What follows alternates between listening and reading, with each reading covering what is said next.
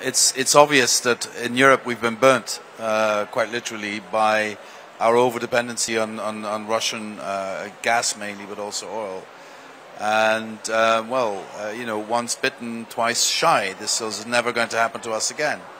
And the only way, we're in a different position than the United States because we don't have our own fossil fuels.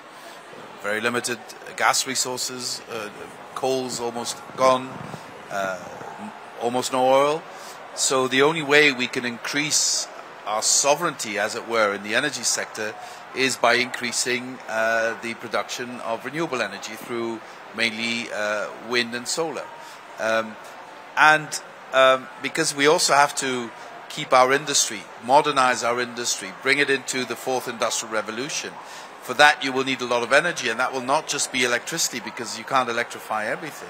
So for the difficult to abate sectors we will need an alternative to fossil fuels, and hydrogen is that alternative. Ammonia can also be it. I think, for instance, global shipping is going to shift very quickly to ammonia in the next generation, which is also an enormous opportunity for Namibia, by the way.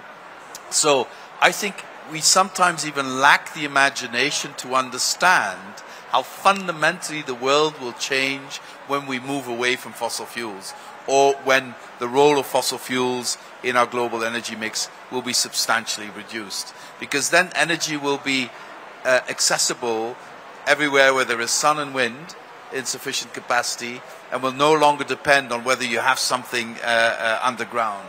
Which means that also in geostrategic terms, the relationship between nations will fundamentally change. Obviously, Russia being the one example we suffered under, but there are other examples of where, you know, you could be at the mercy of countries who control resources. Well, that cannot happen with renewables, because also on the basis of renewables and on the basis of where renewables will be able to produce so much electricity that goes way beyond the necessities of the nations where it is produced, all these nations can be part of this new commodity market, which is based on hydrogen and on other synthetic gases. So that will change not just the way we develop. It will not just reduce our emissions. It will not just be better for our economy. It will not just create new jobs. It will also change our geostrategic and security situation with less risks.